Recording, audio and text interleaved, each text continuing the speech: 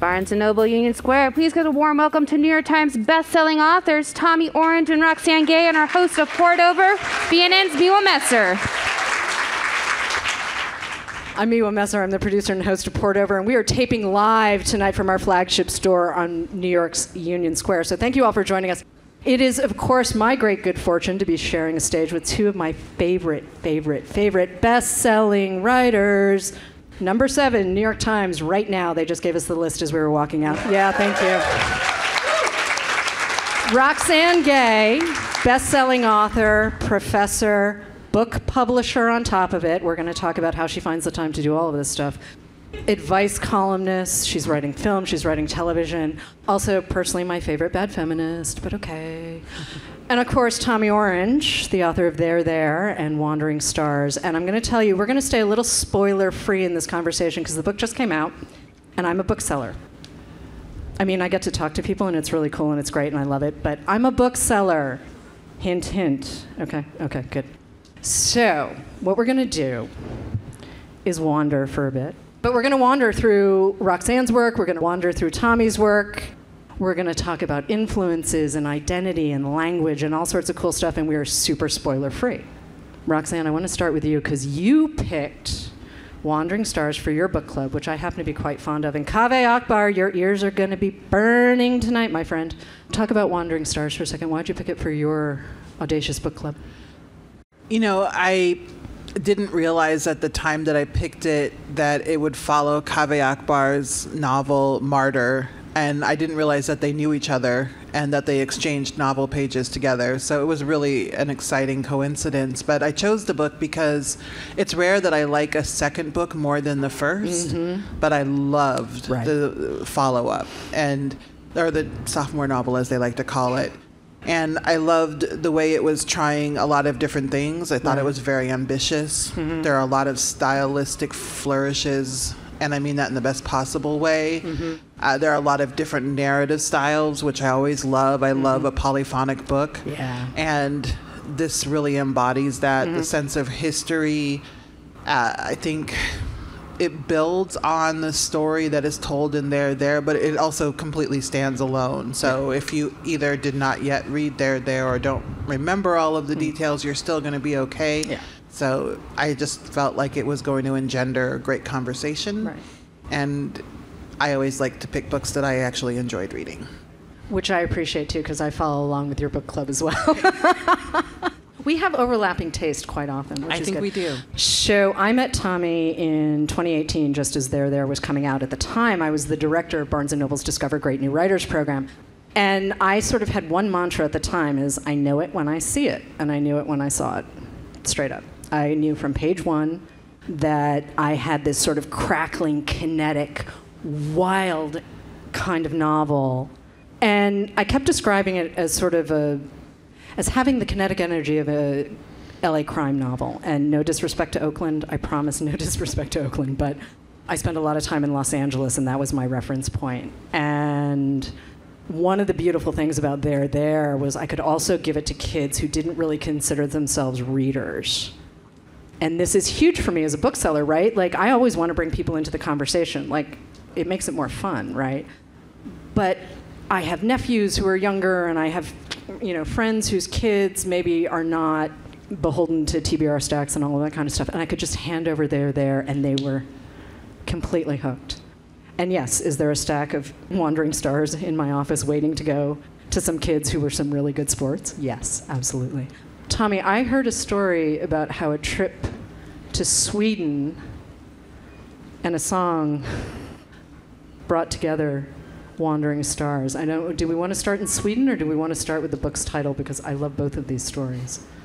If we want to go chronological, you drive. We would start with the song. Okay. And a very unromantic setting to think of a book, to think of a next book, probably even annoying where I thought of it. So I was signing books in north of Baltimore at a Penguin Random House warehouse. I was signing There. And the sales reps played a Spotify playlist based on There by Radiohead. Wandering Star by Portishead came on.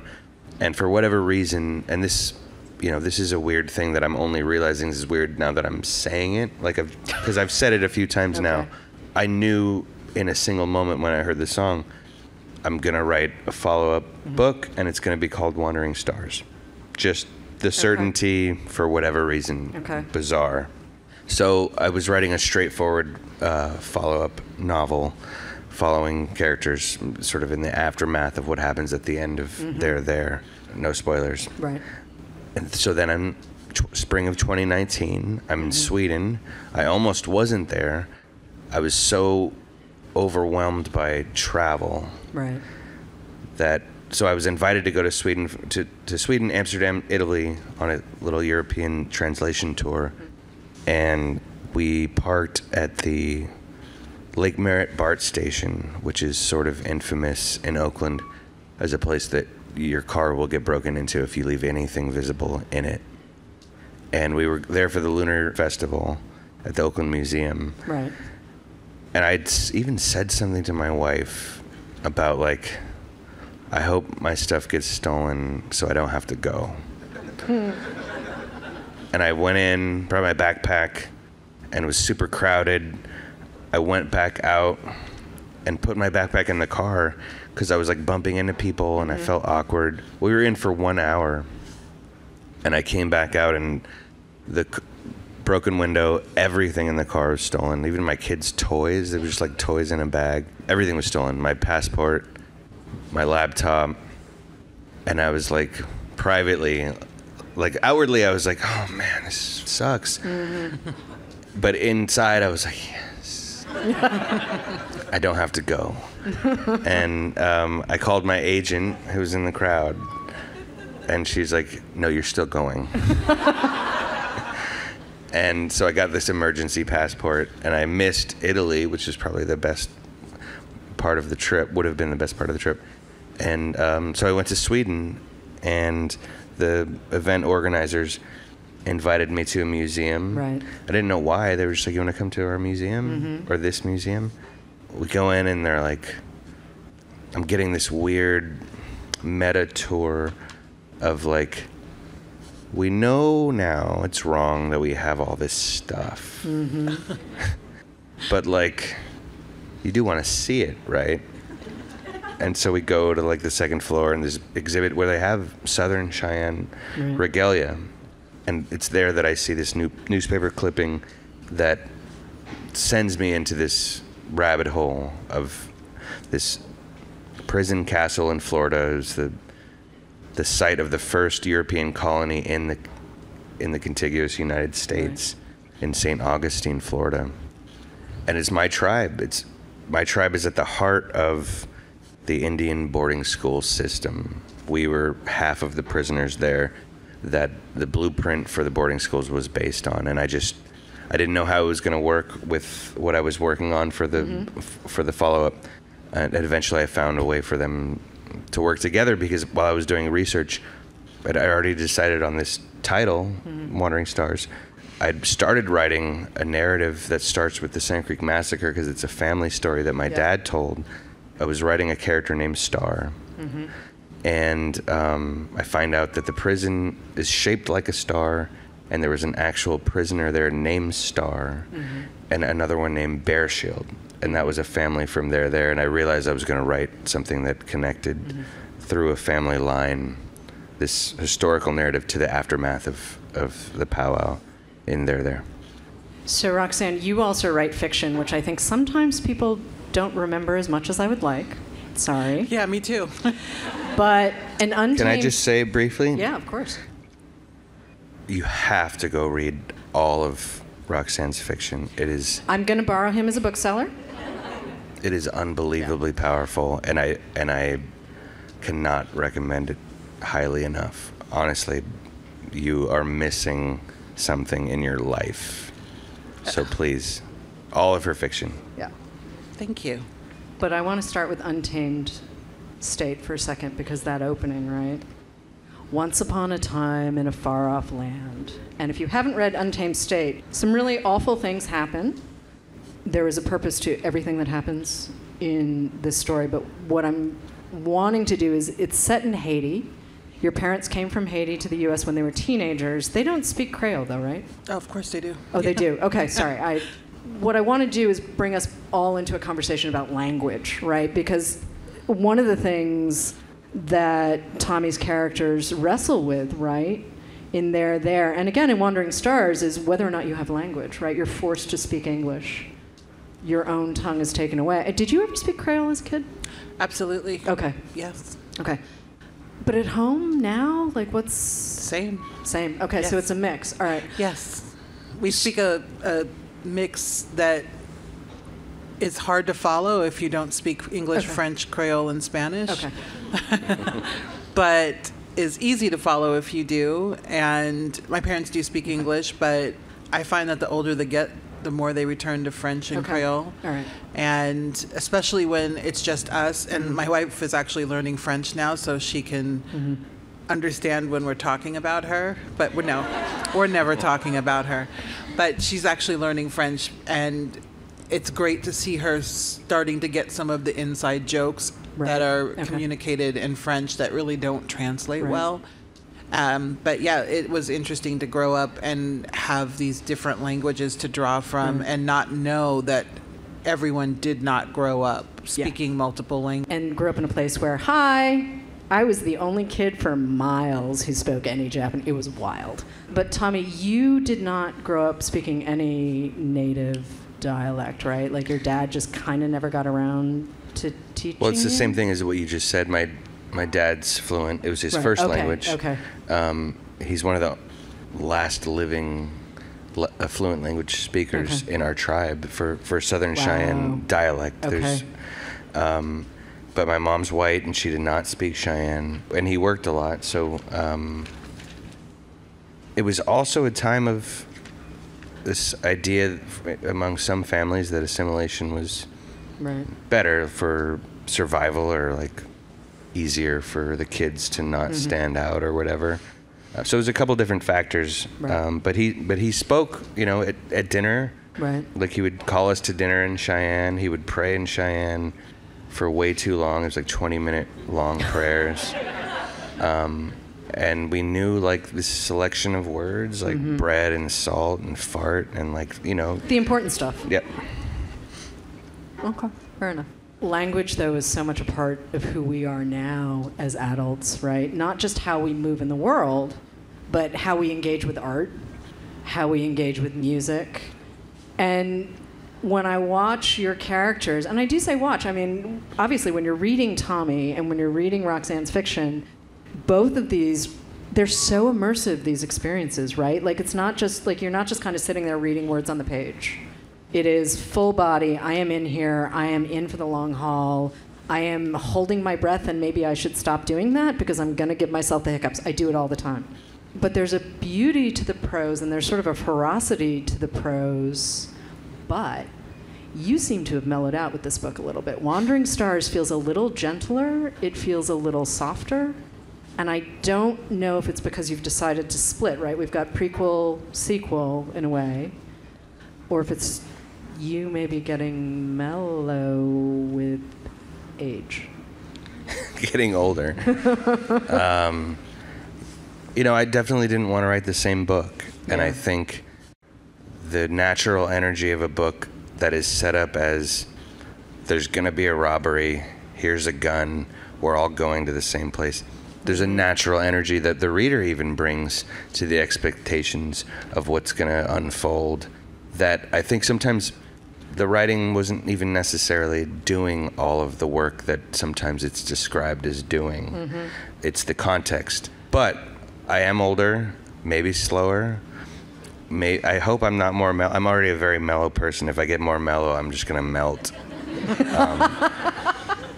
I think I wanted to write a different book. And this goes back in time, and I wanted to challenge myself to do different things stylistically. I just didn't want to write the same book. And I did keep writing the same book, and my editor was very good about pointing it out to me when I was. And I wanted to write something that was standalone and not necessarily like leaning on the first book in a way that it couldn't stand alone. And that's it's tricky territory to write something that works as both things. Right. So I think I've become a different writer, and I hope I keep doing that. I think that's what every writer wants to do, is to work with new material and with new voices, and not just keep doing the same thing. Like, the nightmare of musicians is the only way they can make money now is to tour. And that's essentially just singing the same songs on the albums over and over. I mean, they're performers and they love it, and like as writers, we're like, okay, we'll do what we have to do. And that's a different part that feeds them. But everyone wants to, working with creative work, you don't want to do the same thing. Roxane, your new book, Opinions, is collected works from out and about and around. It is very fun. I am not going to do my Madonna imitation singing to Roxane because I did that the last time I saw her on stage, and we were not being taped, so ha. But more importantly, you do flip between fiction and nonfiction. You also flip between novels and short stories. And Difficult Women, this is one of mine. Listen to Tommy. Me too. Difficult Women specifically. It is a really spectacular collection of stories, really sharp, really smart. Like, you just... But when you're flipping, though, between writing a novel, writing stories, writing nonfiction, writing opinion pieces, writing an advice column, you are the only advice columnist I read. Where's the switch happening? I mean, is it a language switch? Is it an idea switch?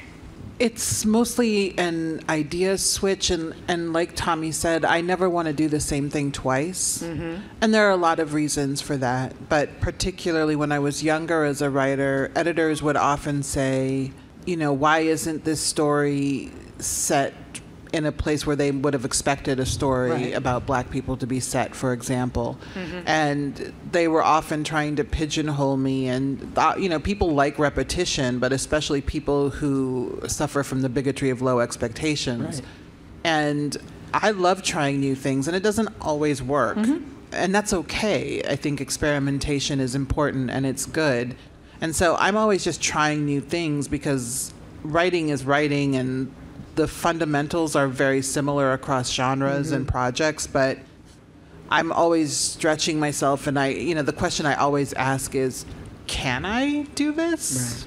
And the answer is, well, it's complicated, but it's something to try. And I hope I continue trying different things.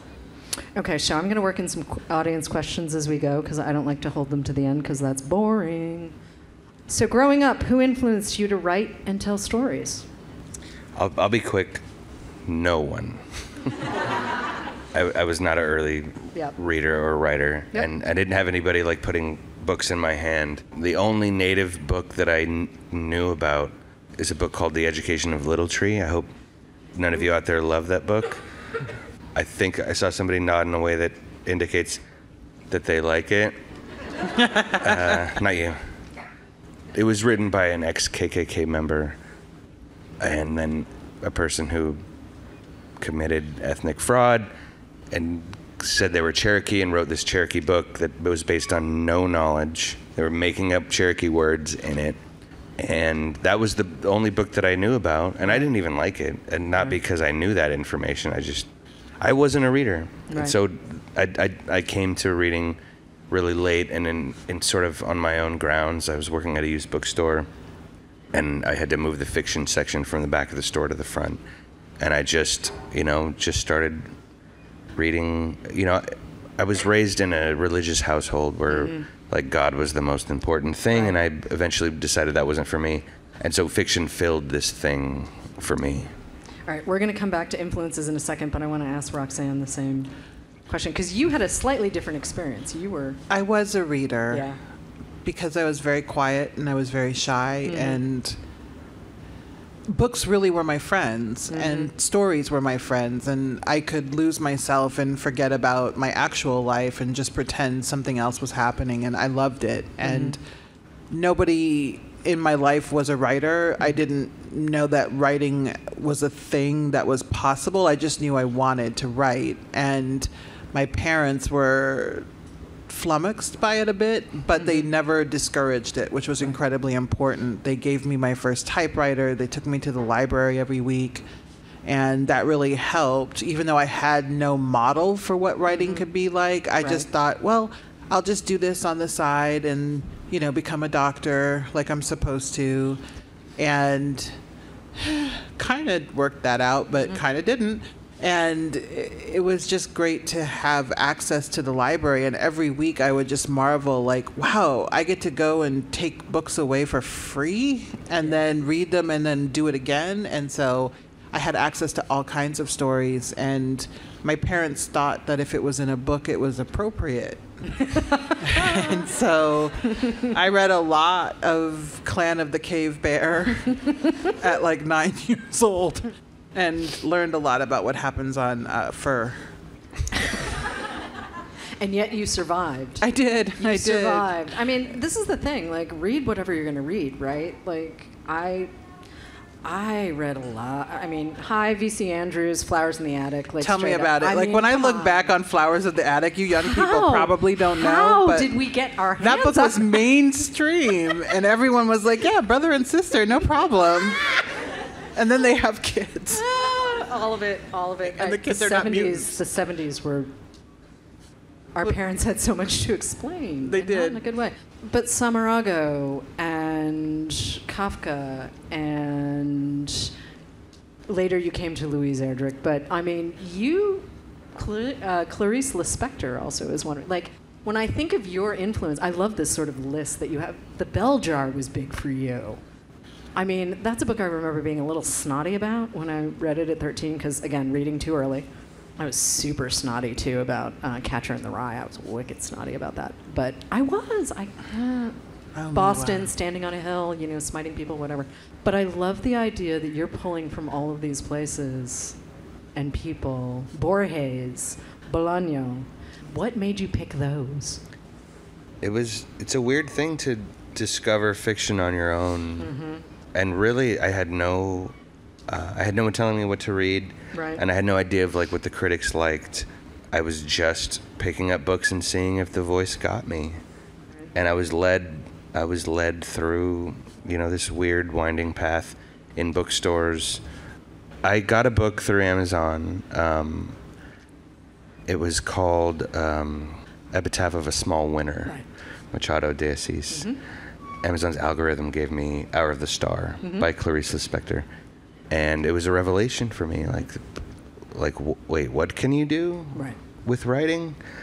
So there's a lot of that discovery and just, figuring out that I love new directions as a publisher or NYRB and like all these worlds from around the world that I otherwise would never have known about. Robert Walser, like finding him on my own and figuring out what my voice was with, I don't know, in concert with this reading experience that I was finding completely on my own. For 9 years, that's all I did was try to find the voices I liked and try to find what voice was mine until I entered the MFA. That was just a different experience, but that was my formation was just, figuring it out. I was a history major. Like, I never studied English. Roxane, you have a PhD, though. So, I mean, when did... You started doing the whole sort of formal reading, but you pulled influences from everywhere. I mean, television, film, poetry. Like, can we talk about some of the writers, though, some of the books? I was and remain very omnivorous as a reader, and one of the things that got me through graduate school was fine. I didn't actually have any sort of bad experiences. It's just graduate school. It's challenging and it's overwhelming, and I decided to get a PhD in a field I knew nothing about. So I was learning this entire new thing, and so reading was my comfort, and also growing up, reading was my comfort. And so I would read, as a child, Laura Ingalls Wilder, and, I mean, it was a different time. But we really didn't know a lot, okay? Like, we truly actually... No, if you think about ignorant. what we weren't taught, right? Like, how many of you have read Ned Blackhawk's book that just won the National Book Award? Okay, if you have a chance, it's totally worth it. Yeah, it just came out on Tuesday, right? In paperback, yes. Last Tuesday. Oh, that was a paperback release. But the hardcover came out last fall, and like the things I know now, because of Professor Blackhawk, I am so deeply grateful, but I was walking around on the planet for a really long time not knowing enough about the place where I live, right? So that's all. So, you know, when you've been around for a while, you do end up reading stuff where you're like, oh. Yeah, you pick up a few things. Oh, yeah, you do. Hindsight is very helpful in that way. And so I read a lot. And also in high school, I discovered Toni Morrison, which was very late. But because my parents were immigrants and I grew up in Omaha, Nebraska, I didn't read any black authors because I didn't know they existed. I knew about Haitian authors, but I didn't know about African American authors. Right. And then in high school, thankfully, Dolores Kendrick was this incredible poet and teacher. And she put Toni Morrison in front of me, and it was life-changing because I read Beloved. And I didn't understand it at all. I was like, I don't know what is happening here, but I like it. And I just loved being challenged like that. And so I was always drawn to work that was strange. Speaking of Saramago, Blindness, which is an incredible, incredible novel, and so intense, and so, like, to write about something so horrifying and to be like one person in a world where no one else can see, and the way that he wrote that on the page. And Zadie Smith's N.W., which actually reminds me a lot of Wandering Stars. Totally. Because each section, there are 4 sections, each section has a different narrative style. And I just try to take something useful from everything I read, whether it's this is what I want to try or let me never ever do that. And it's been really helpful, and I still read every day for pleasure, and sometimes it's 5 minutes and sometimes it's 5 hours, but I don't think I could ever write well without reading well. Nostalgia, though, is something that both of you kind of wrestle with in your work, partially by ignoring it, being you, right? Like, I mean, and Roxane, you've got some characters who occasionally get cornered by nostalgia. And I've been thinking about this a lot. I just interviewed Hanif Abdurraqib for his new memoir, and nostalgia obviously plays a big part in that piece as well. And it seems to me sometimes when we get caught up in these conversations about identity and authenticity, and nostalgia is always going to color it, and you somehow manage to say, I'm just not going to do that. And I want to talk about that for a second, because it feels very you, it feels very true to the work, it feels very true to your voice, your characters' voices. I mean, you've talked about how you audition voices until you know you've got the thing, right? I mean, is that how we did? Because you use nostalgia in a totally different way, in a powerful way too, but like, nostalgia can be a pain, let's put it that way. Yeah, I mean, I think nostalgia is always tied to memory, and memory is very tricky and complicated. And I think thinking about personal history and actual history is something that I have my native characters involved with. So there's a scene in Wandering Stars where characters named Opal and Jackie, they're walking around Lake Merritt and taking pictures with their phones, and one of them loves to look back at pictures taken from their life, and like that will find themselves just doing that. And that's a form of nostalgia. It's like recent nostalgia. I don't know when nostalgia starts, when it's allowed to be called nostalgia, but like fondness of memory and trying to revisit feelings from the past is like a very loaded thing, because if the past wasn't good, then why would you revisit it? But what if you weren't taught your past? Well, there's another piece. Like, how do you connect when you haven't been taught the thing? Yeah. And that's, I mean, and Roxane, I sort of feel like you've been wrestling. I mean, yeah, there's the whole Midwestern piece too, but then Haiti, like, I mean, there are still plenty of people who don't even know that Haiti is half of the Dominican, like the same island that the other half is the Dominican Republic. And that makes me sad that people don't recognize that. But yeah, I mean, when you come from a place like Haiti, which is wonderful, it's beautiful, and it's also very complicated and very challenging. And Haitians actually are masters of nostalgia, and people will often wax poetic for the better days, but the better days that they're sort of being nostalgic for were under a dictator who used to pull people from their homes in the middle of the night. And so it's really relative as to like who had it good under, for example, Duvalier or Baby Doc. and who didn't. And I think oftentimes nostalgia is a yearning for and for fallible memories, Right. for memories that are generally self-serving and rewrite history. And that's human. I try not to judge it at all, but I do think it's interesting to think about that when writing. And my favorite novel is Edith Wharton's The Age of Innocence, which I think is a perfect book.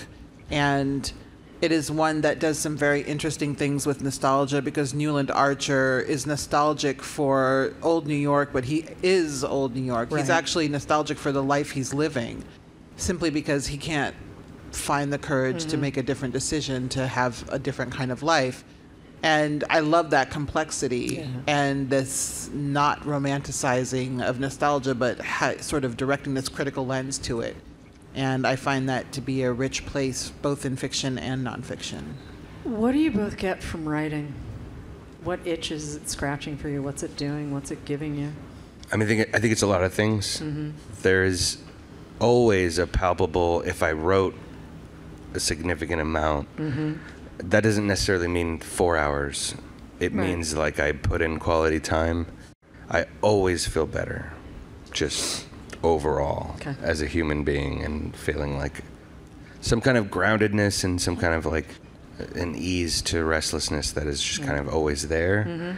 It's also like brings me hell and brings me restlessness and brings a lot of challenging things.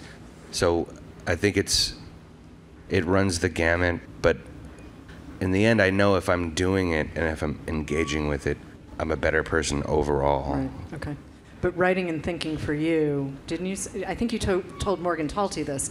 Like, if you're not thinking, you're not writing, and if you're not writing, you can't figure. I'm paraphrasing you really poorly, but I'm going to ask you to riff off of that for a second. Yeah, I mean, I think it's an extension of thinking. Okay. With thinking, most people, it's just like it flies into your head. A lot of it's unconscious. A lot of it's like habit. A lot of it's learned from parents or people that you are around a lot, or TV, or what you read. Thought is a really strange thing, and a lot of us sometimes are like, I'm gonna let you drive anxiety. I'm just gonna think and worry all day about this set of things that's gonna make me feel uncomfortable all day. So there's a lot of unconscious aspects to it.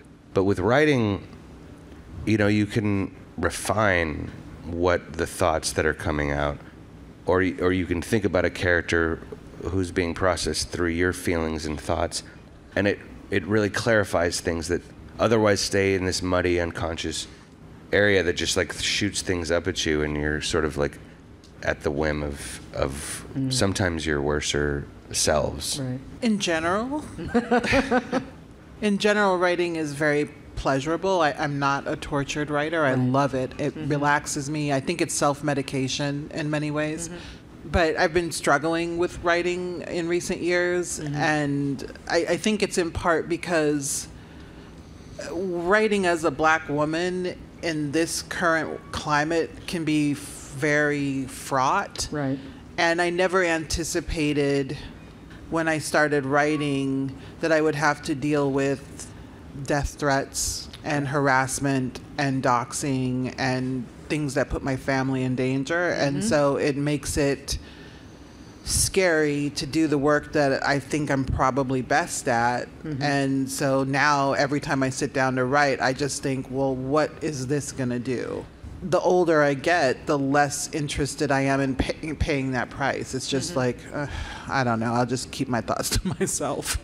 And it's a shame because like I miss it, and I also need to do it because my book is so late, my actual book, and I will get it done. I've been like working on it in therapy, and it's been actually helping as I sort of figure out like what am I really worried about and what can I do to allay those fears, and also am I just being lazy?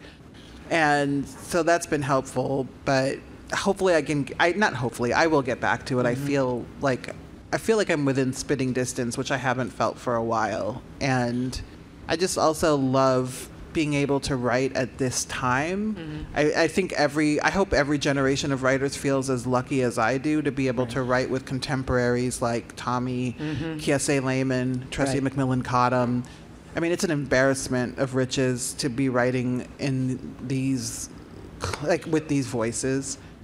So that is also something writing brings me, is just, wow, I get exposed to the most incredible minds, and to see what people are capable of. It's humbling and also just thrilling. One of the things Tommy's talked about in other interviews too is this idea of a voiceless community, right? Like, Native stories have not been told at all particularly well. I mean, there's stuff missing from, like, I remember chasing down both Japanese American and Chinese American and stories when I was younger, and like a lot of it was like sort of self-published, or it was lots of people from Boston explaining Asia to me, and I was like, hi. So to be in that space where, you know, and Roxane, you just said this too, you were growing up in Omaha, you knew Haitian writers, you didn't know African American writers. And I feel like we're in this moment with books where we're just really lucky. Because you're writing Tommy Orange stories. Yeah, they're Native, but you're also, I mean, I love your characters. I love their voices. They constantly surprise me. Charles, can we talk about Charles for a second? We're going back in time. There's a character you're going to meet in Wandering Stars who comes to the Bible, he comes to Western literature, and he says, oh, this is my canon. I mean, he doesn't know, right? He has no idea. And then eventually we're going to get further along in the stories. I mean, are you writing to read the things you wanted to read, or are you writing because you're just telling the truth of these voices? I think there's some of, like, you have to be writing the things that you want to be in the world. I think you write the kinds of books that you love, and also the ones that aren't there. I think that's a big part of it. I think sometimes voicelessness, because, you know, when I first published There and did interviews, I think I even said, like, writing from a voiceless community. And I think sometimes that's actually the wrong-headed thinking.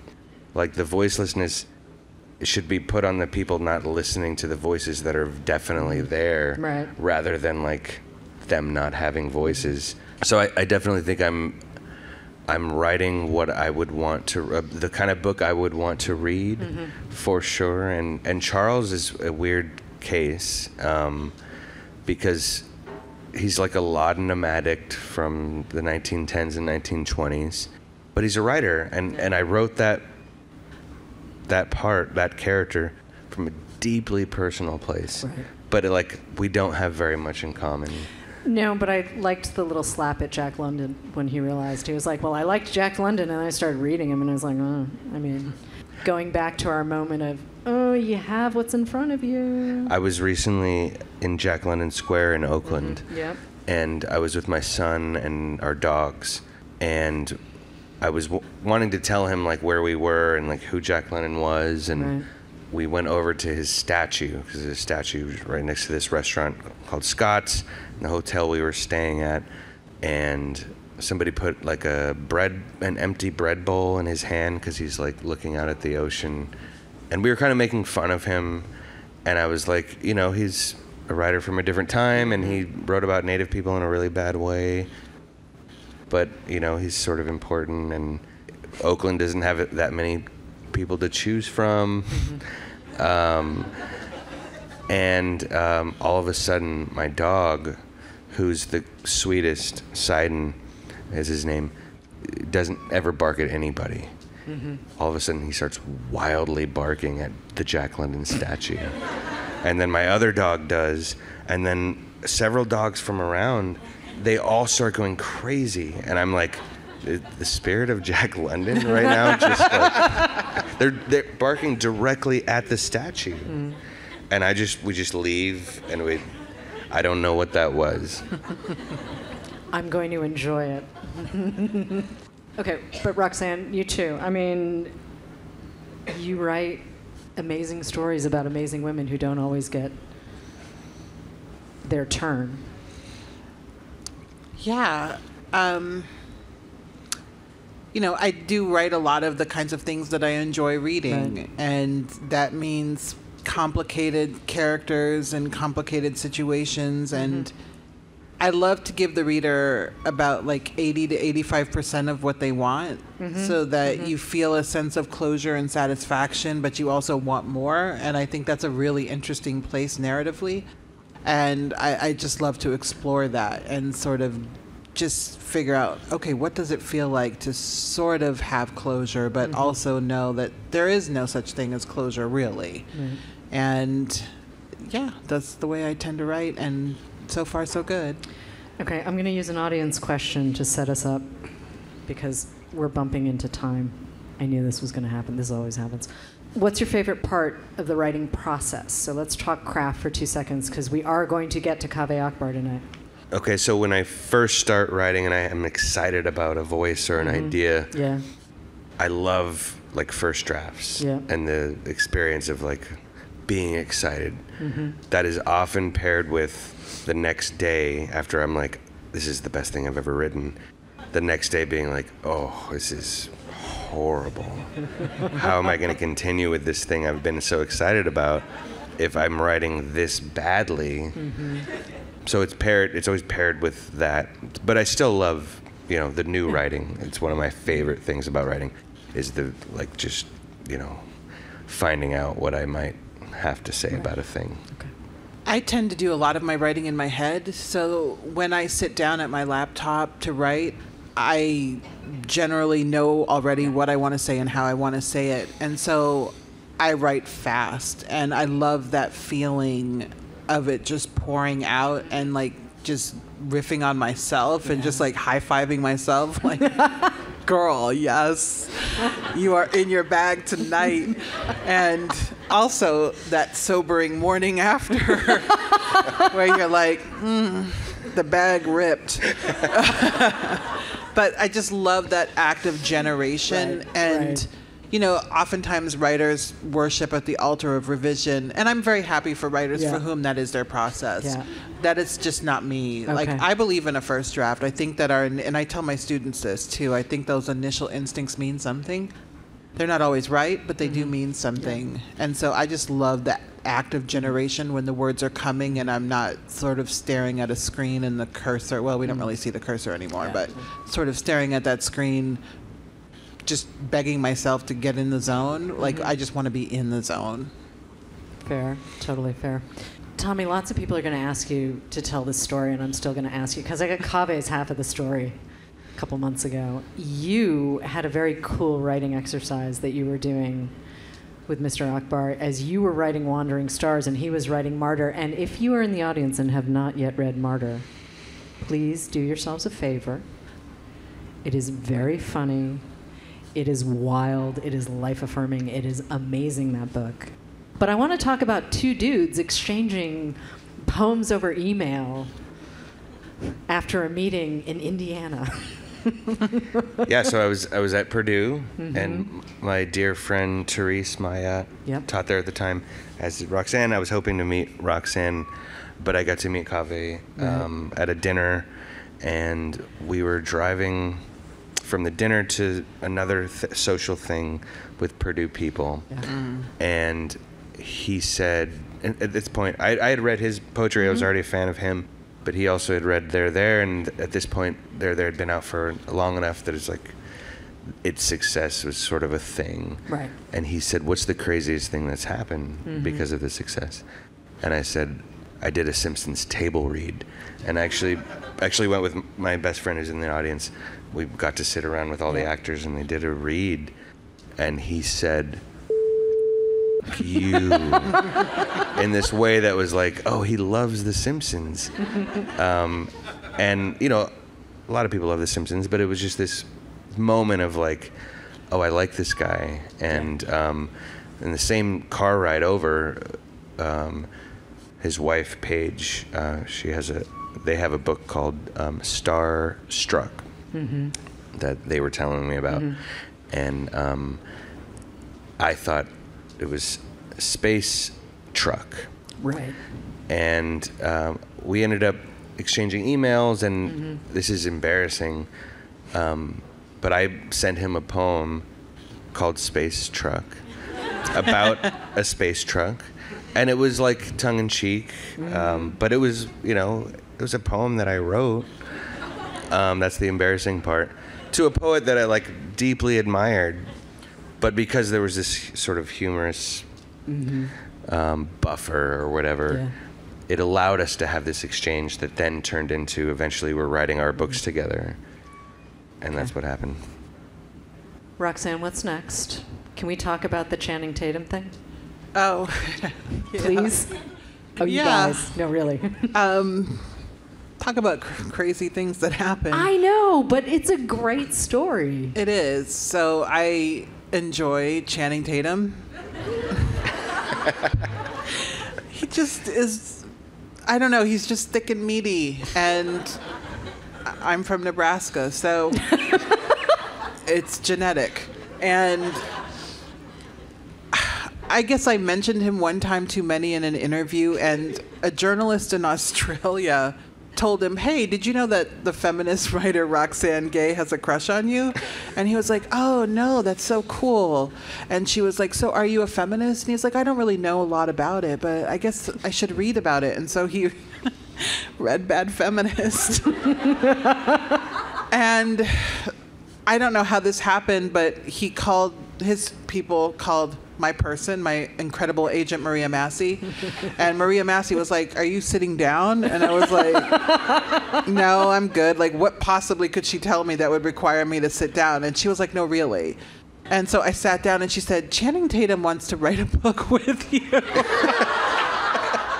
And I was like, oh my God, I'm so glad you told me to sit down. I was just dumbfounded. I kind of still am, but we're writing a romance novel together. And I actually have to turn it in on May 1st, which is likely, because anyway. And it's coming out on Valentine's Week 2025. And it's called Down to You. It's about a couple, two best friends who, when they turn 40, marry each other because they made one of those pacts. And then they fall in love because they have to figure out, like, how to be married. And I needed something fun and sweet. And I just needed something that was not fraught and full of importance. And, I mean, romance is important.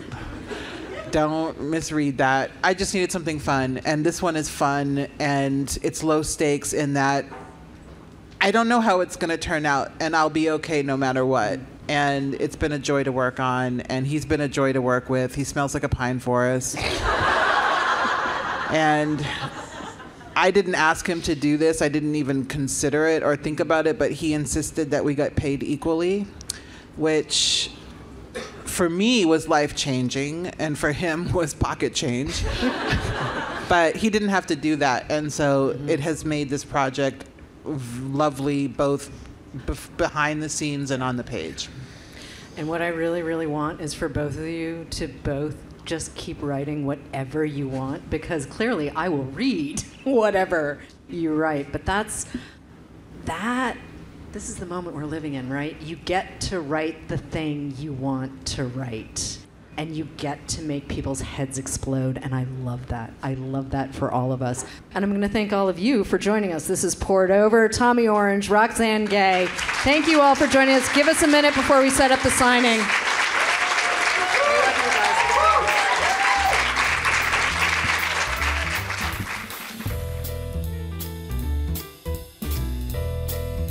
Thank you for listening.